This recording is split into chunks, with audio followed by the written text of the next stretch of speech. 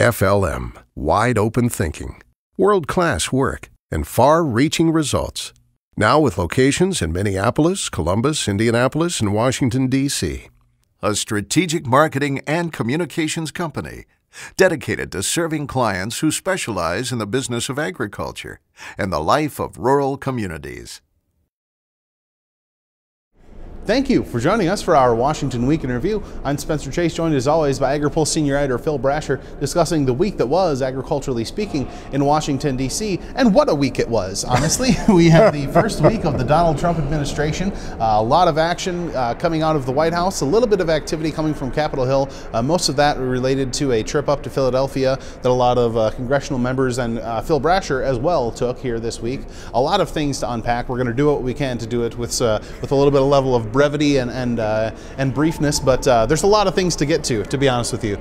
Really, the first action that President Trump took as President Trump, and this was something he had pledged to do so for quite a while, was withdraw the United States from the Trans-Pacific Partnership. This was a campaign promise that he had held for quite some time. He did that earlier this week, and in some comments since, has made some interesting comments. People are deeming to have potential ramifications for trade relationships with other countries, particularly Mexico. Now, savvy followers of the news may be aware of the fact that Mexican President Enrique Peña Nieto was supposed to come to Washington next week.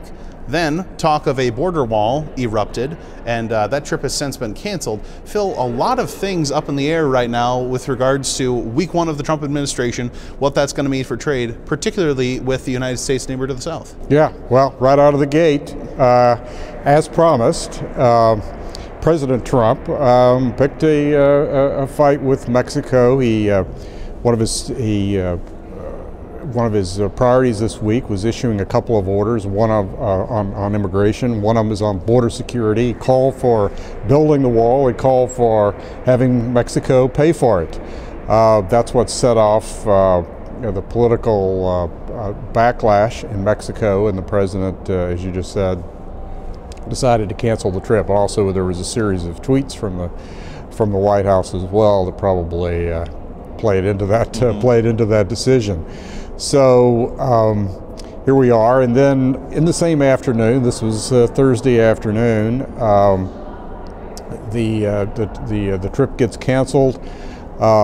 President Trump spoke to the lawmakers up in Philadelphia, talked about trade, talked about wanting to do one-on-one bilateral agreements as opposed to the TPP. Didn't go into details, didn't say what countries we would pursue these deals with, but he did say that again that he wanted to do only bilateral, one-on-one, as he described it. Anyway, he gets on Air Force One, heads back to Philadelphia. His press secretary, Sean Spicer, briefs the press and starts talking about paying for the border wall with what was described as a border tax. We can talk about that a little more, but it was actually a major feature of the House Republican tax reform plan. Rather complicated, but major development in terms of both the congressional agenda and our relationship with Mexico and our trade policy. Well, and with that trade policy, talk is continuing out of the White House and out of the mouth of President Trump specifically about his desire to renegotiate NAFTA, the North American Free Trade Agreement with Canada and Mexico.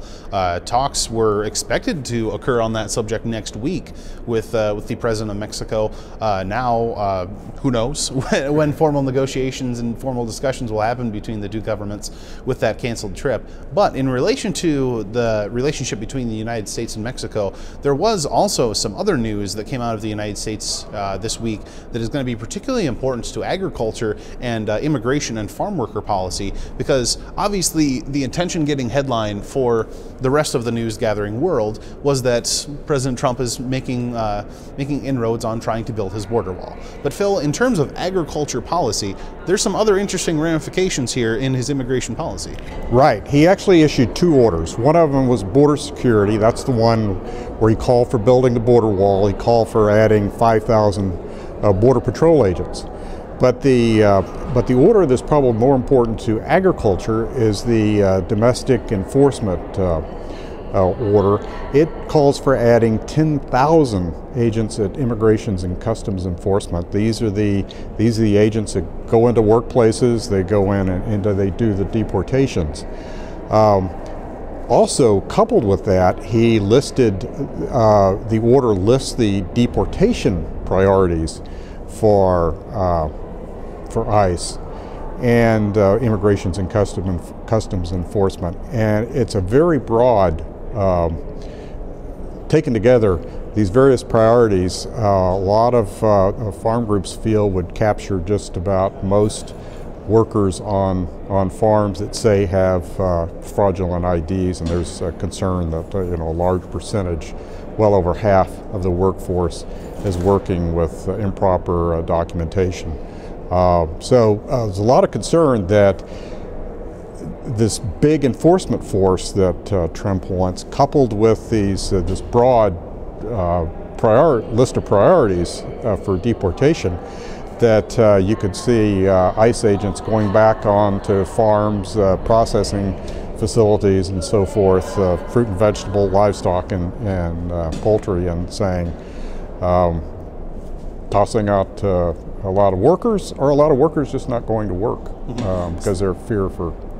Right. So the ramifications of that is going to be something to follow here over the next couple of weeks, months, and years potentially, because that's something that the agricultural community was maybe not expecting as much. A lot of the talk was, as we mentioned, centric around that border wall, and all of a sudden there's this other facet of the immigration policy. Yeah, it's important.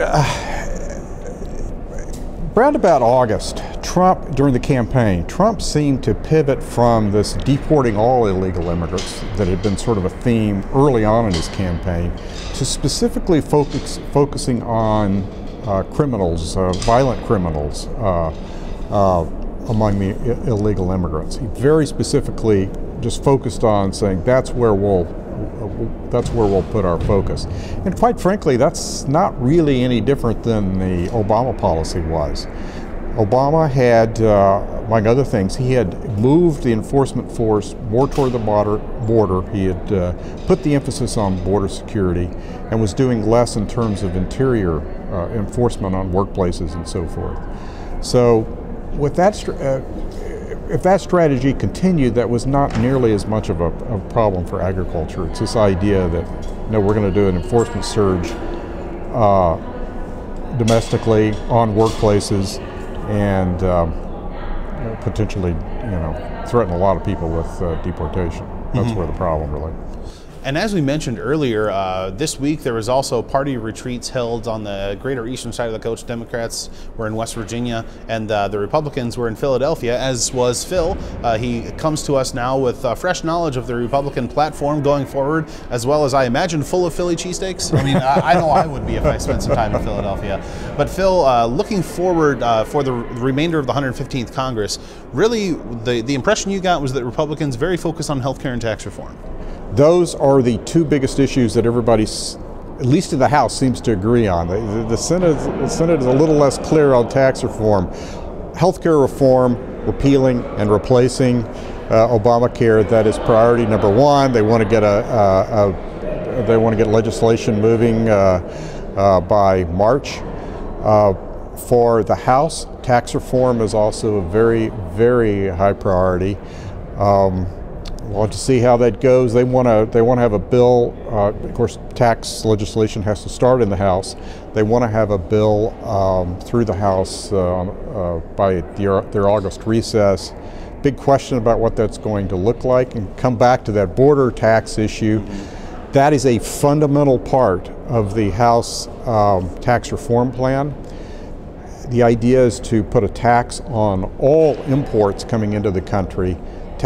Exports would not be taxed. Raises a lot of money. It allows deep cuts in tax rates. It allows for repeal of the estate tax and some expensing benefits as well. So it's a very critical part of the House tax plan. Trump was initially critical of this border. It's called a border adjustment. Initially very critical of it. And then all of a sudden, on Air Force One yesterday. Now he's a fan. They started talking it up, so we'll see. That's the linchpin of the House plan. So those two things are really going to be the main topics to watch from a broader congressional perspective. Obviously, from an agricultural perspective, they got to do something about a farm bill at some point in the 115th Congress. If they don't pass a new one, they're going to need to extend the current legislation or revert back to permanent law. As Secretary Vilsack threatened, we'll see if Secretary Perdue, should he be confirmed, will follow through on the same level of threat. But that's going to be obviously the main agricultural linchpin of the 115th. Yeah, I think you'll see movement later in the year. They really don't want to have to extend this farm bill. It's complicated. They're actually fundamentally there will probably be less money for them to work with if they wait beyond this Congress, and it's already going to be tough enough. They're worried about cuts, potential a new round of cuts. So they very much need to get this a new bill done in this Congress before the elections in 2018. So I think we'll see. It'll be later in the year, but we'll start to see some movement on bill, presumably in both chambers. Don't have a schedule yet, but they want to get going this year so they can wrap it up in 2018.